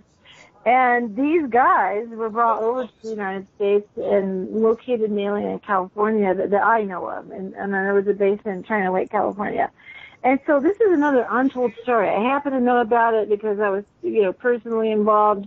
I believe that I was set up to be put into one of the programs for Randy Kramer and Corey Good. Were put in, basically, when I was hearing all the testing that they were receiving, I was having a big aha moment because I received some of the same kinds of testing. And also Andrew Bichalgo, when he talked about, they literally needed to have kids in the program because adults are they're set in stone already. Their belief systems and all are pretty much set. They wanted to get kids, I was tested at 7 years old when I first entered the first grade in the California school system. I'm going to just talk through the talking. I'm a little not happy about that right now. But anyway, basically, so they were, wanted tabula rasa, the blank slate, to work from in these children, and they were looking for a couple of factors: intelligence. They were looking for psychic capacity of some kind. I was given the ESP test with those ESP cards that have a wavy line and a triangle and a circle and a square. And I'm supposed to try to guess, which card it was according to, okay, this is the next one, this is the next one. Completely unknown to my parents, by the way. I was given a full psychological evaluation and also this ESP test in the vice principal's office was this guy in kind of a rumply bad tweed suit who smelled of professor. I mean, I think he was some kind of professor. But anyway. Take care of he smelled of professor. Yes. And I don't know who he was. He looked over the top of the glasses at me. I don't know if he was approving or disapproving. Oh, and I did the Rorschach test, the ink blot test, which is a lot for a 7-year-old trying to figure out what's going on. But, yeah, basically they put me in the gifted and talented program, and I tell the stories often as I can because I know there's other people who are triggering off of what I'm saying. They've been through it as well. And there they evaluated us and observed us, I didn't particularly get involved in the part where they went on field trips, but according to other kids that are now, we'll call them program kids, Bret and I are both program kids who had, evaluations like this and monitorization, all through our school years. And basically put us into programs. Now, somehow or another, through some circumstances, I dodged the programs because my parents got really upset that I was, this was going on. I told them about it, and they took me out of the school system and put me into a parochial school, which is a whole other story, right? I kind of think that's a level of mind control too. But yeah, I wasn't directly in that program, but I was monitored off and on. I was aware of it at junior high level and high school level. So then, I guess I washed out. I don't know. I was a coal. And other kids ended up being either super soldiers or psychics or part of the Sentinel program or part of the secret space program, which I'm ever more convinced is real since I've been through Ken's material, because Apollo stopped at 17. They had the hardware being on the assembly lines all the way to Apollo 20. Ken has told us if we kept going at the pace we were, that NASA would have had us on Mars somewhere in the 1970s, and I'll let him tell you about that. But I'm just really convinced that they found stuff that they weren't ready to tell the public for many reasons, and so they went underground with what I believe is a secret space program. It's quite well developed by now. Because I'm a grandmother. I have a 7-year-old grandson, and it's kind of a situation where that's a lot of years that just didn't go anywhere. I think all the energy, money, scientists, resources all went to the secret space program, and we've been dinking around with robots in the space station ever since. You know, robots on Mars, robots on Mars. Why aren't they on the moon? How come they don't put robots on the moon? That's kind of interesting. Rovers on the moon. But they've been dinking around in near Earth orbit ever since. And we've sat in this spot in awareness for decades, right? So obviously they're doing something on the side. The financials are there, the technical expertise is there.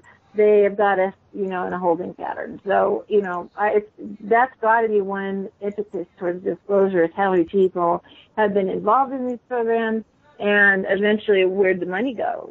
Like we paid for all these programs, and we're not necessarily getting very many, remote viewing programs that go around the moon, and Bret can tell you more about that. They go around the moon supposedly taking pictures, and you spend $1 billion for that particular program, and we get like a handful of pictures that the public ever gets to see. So, that's pathetic. It's pathetic. Why aren't they showing us film?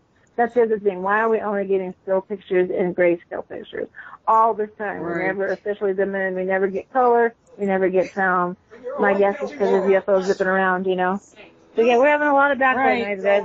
We'll plow through. That's my bit. I'll pass it on to Ken or Bret. Yeah, who's making all that noise? Sash, what would you like to say? Oh, just the disclosure. It's not just about the extraterrestrial presence or the interterrestrial presence, but once you start opening up disclosure, you're going to find that the people that have been running the clandestine military, a certain faction of them, have committed all kinds of mass murders and genocides, like the Twin Towers, and basically they're responsible for the murder of millions and the starvation of millions more, and it's just playing us against each other so that we don't realize who's been in control, and so that there's great fear among the establishment. It isn't just that they're taking people for their programs and as couriers and stuff, but there's a group of, they are terrible things that they do to children, making children murder other children, making them into couriers, ultimately making them into human sacrifices. And we've been, Monique Lasson and others have been, and Richard Dolan's done some research on it too,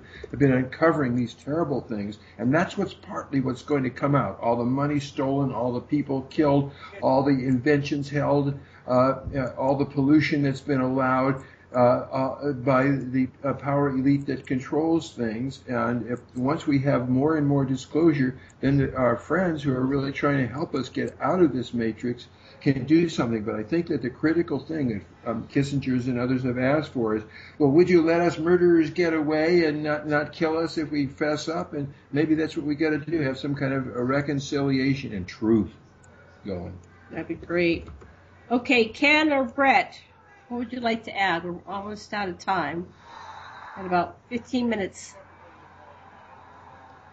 Ken, Bret, are you there? Yes, I'm here. Yes, I'd just like to say that there is a lot of evidence of things that are actually physically our history, that have never been talked about, and there are. I'll stop saying because I assume that people do. So there are we've got the evidence that is out there for the public to see, and the avenues that all of you wonderful radio people have given us to get it out there has been wonderful, because we can't run a magazine or something or a newspaper or something like that. We could, but it would not be as effective at all.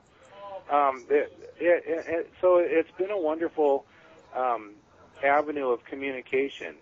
And what's really unique about the type of communication that I'm learning about from extraterrestrials is that we will eventually not need to do this anymore, because we'll be able to feel what's going on in the morphogenic field. We won't even need to do this anymore, and we'll be able to concentrate on things that are incredibly important, like like having a roof over our head, you know, and making sure our neighbor has a roof over their head, you know. So these are things that are that I consider highly important, you know, and as important it is to disclose everything, it isn't really the information like I told you so or we found out and or else and stuff like that, you know. The thing that's incredibly important about it is to rectify history so that we can move on to that place where everyone has a home and everyone is settled and we can make families again. Maybe they'll do a baby boomer thing again like they used to do, and show a bunch of diaper commercials and inspire people to have babies, you know, or something. But we'll be able to actually move on as a society from all of this negativity and all of this brainwashing and all of this media hype and all of this garbage that doesn't really mean an incredible amount, you know, because most people would just rather go fishing or, you know, or have the mind space to even be able to do that. So I look forward into humanity becoming human again. That sounds great. Okay, we have about 15 minutes. Sasha wants to say something. Well, I would just say that one way to move toward humanity is to stop the artificial persons we call corporations, which had the functions of governance farmed out to them, and then they have the legal right as a private corporation whose leaders aren't responsible for the crimes they commit because it's the corporation and they have the right to keep things secret. And so I've heard some pretty convincing arguments on NPR that stopping corporations, abolishing this idea that you can escape responsibility for your crimes and restitution for those whom you've harmed by hiding behind a corporation would be a great step. I used to say that Andy Bishago has got a program that can really help in that direction. I agree. Okay. All right. So anyway, we're covering a lot of ground, and we only have about 10 minutes left. So this is the round where everybody kind of summarizes what they got from the show, their perspective, things they want to tell our listeners. And I don't know, I think we missed somebody last round, but let's go back to Karen. Closing statements. Karen, are you there? Oh yeah, I just didn't get to the mute button quick enough. Okay, yeah, you know, I've had a couple. You know, I try to, you know, when I think of a concept, I try to come up with phrases that help people kind of lock on to what's going on here. And I thought of two of them, and for the fit what we're talking about today. One is the experiencer's path. I think that I see the experiencer's path is the one that gets humanity over the goal line. I suppose it's another simile, but yeah, gets us over the goal line, gets the job done. Because it's, you know, it's, you know, okay, proof this, proof now. I even read an article this week by a guy here in New Mexico who says, you followed these sale, there's no more to talk about. And he's like, nothing to see here, folks, blah, you know, whatever. And I'm like, are you kidding me? That might be the case if you're talking to people who are just so set on hardcore proof that keeps disappearing. You know, they're bored. Okay, you're bored. Now, why don't you go talk to some experiencers and really learn something? You know, I think if you're not looking at what is going on with experiencers, including lots of people listening right now, you're kind of missing the boat. And then the other one is when I moved to New Mexico, I found out they built this spaceport. It was built by Sir Richard Branson from the Virgin, I have a Virgin mobile phone, Virgin company. And you know, this was done a couple of years ago, and it's just kind of sitting there with, you know, it's built, it's really cool, but there's, you know, it's a spaceport. It really is there's no spaceships landing there. I guess he had high hopes, but the idea was he was going to, you know, have like a shuttle type thing and take, you know, there's a billionaire that wants to take millionaires to space. You know, they pay $1 million, they get a ticket, they go up in space, they experience weightlessness, and that's supposed to, and maybe that samadhi thing that Edgar Mitchell always talks about, where you really see the Earth. And there's no lines, you know, where on the globe, you know, where the countries are. You know, have some experience. And the thing was in it, it was done, and it just didn't go anywhere. Then they have built their craft, but it crashed, and there you go. I think this is my other phrase. ticket to space.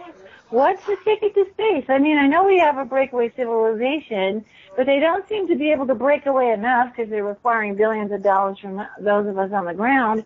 So, you know, we're still paying for them to be up there, so they're not independent. What's the ticket to space? The ticket to space for us to be a truly spacefaring planet is we provide for everybody on the planet. You're not a mature country. You're not a mature planet if children starve in the street and people are bought and sold and people are homeless and people don't have enough food. That is not a mature, ready for space country. Who would want you out there? If I'm an ET and I'm looking down at the Earth, it's like, please keep those people on their planet till they figure out their stuff. You know what I mean? So that's the other thing. The ticket to space is to take care of everyone in your civilization adequately. Not to have one guy have billions of dollars and some people have nothing. That's not how it works. So, Mr. Branson, your ships are going to keep crashing and you're going to keep having, you know, technical problems until you, sir, and the rest of you guys in your club realize that the rest of it, you know, right now we got 84, well, no, we're down to 62 people owning half the world's wealth, and one of them is the Queen, by the way.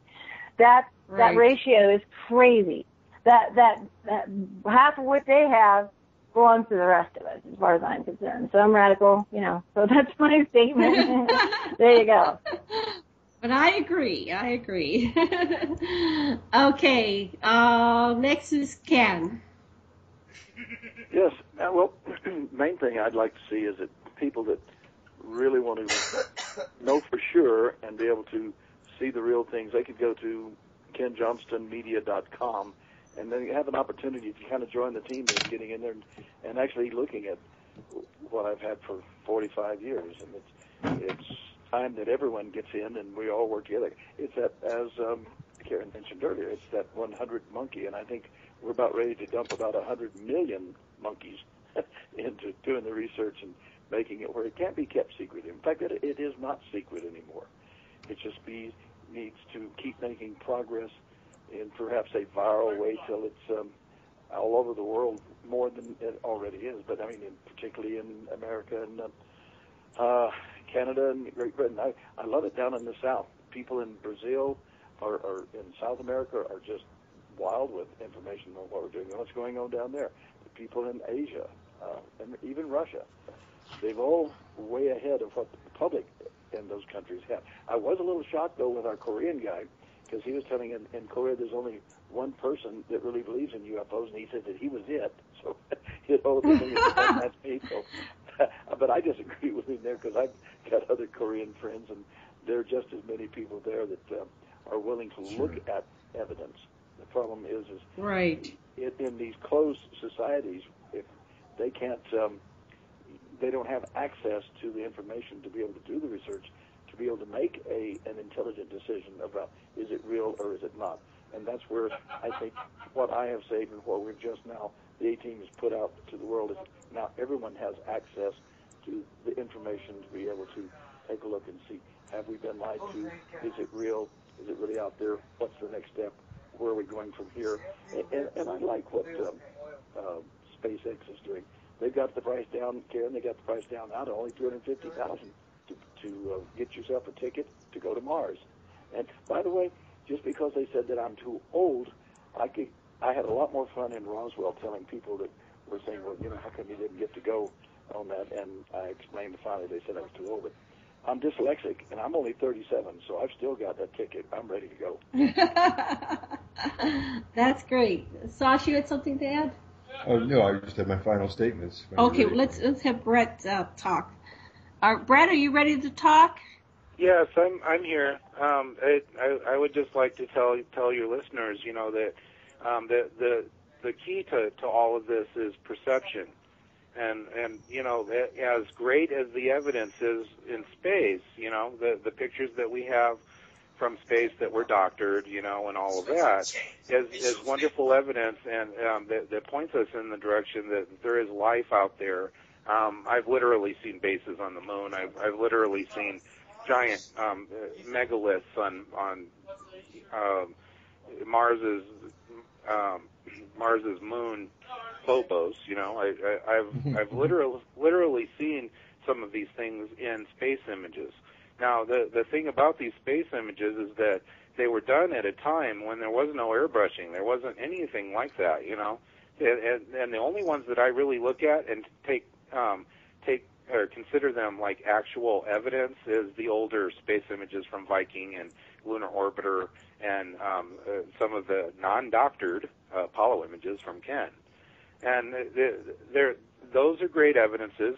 We can just look at around our planet and see how diverse life is on Earth. We have every race represented right here on Earth, whether it's bugs or animals, or we have a representation of all of the genetics that came from space. And it's like a giant garden, you know. It's really fascinating. And that is the key thing, is perception, you know, to look at who we are, and to have a little bit of introspection on some of these things that are deep inside of us that we haven't been told, because facts are usually lies. And I can say that with some clarity, that facts are not coming from your own human experience. If you want the truth and you want that actual truth, it's inside you. I agree. Sasha. Yeah, I would like to say, you know, the dominant ethos, the matrix that we live under, was given us by the Anunnaki, who are people that came from Sirius C, settled on Nibiru. These were the royals, and they have and they had a thermonuclear war, and basically they came out with a military dictatorship and a king, and they basically have perpetrated a ideology of racism, that some people with certain genes are better and their lives are more important than others, but all lives matter. Every life has its own light to shine, and we don't need any monarchy, and we don't need any dictatorship. We just need to honor all life. I agree. So, this has been a fascinating show, and I really appreciate everybody coming on today. What websites would you like to promote before we end here? Karen, would you like to be the spokesperson to tell people how they can find out more about you and Ken and Bret and your work? They can contact me directly, Karen, C as in Cat Patrick, at gmail.com. Of course, I'm on with you on AquarianRadio.com. We have a lot of fun with those shows and the people we talk to. Let's see. I think people can, if they want to check out what happened at Roswell, just go on to look at Google Roswell UFO Festival, and you'll see lots of pictures that they put up. At the end of the whole thing, the director said they'd had something like a 17% increase. If they keep going like that, we'll have the whole entire town, pretty much, the Roswell Festival in a few years. I hope that happens. Becomes like, Burning Man or something like that.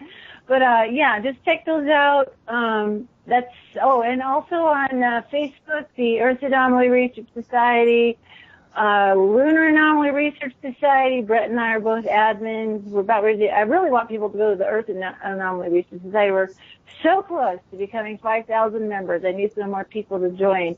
But we talk about all kinds of things, UFOs, crop circles, sinkholes, volcanoes, everything. And it's a lot of fun. People just talking about all the weird stuff on our planet. So there you go. That's for me. Okay.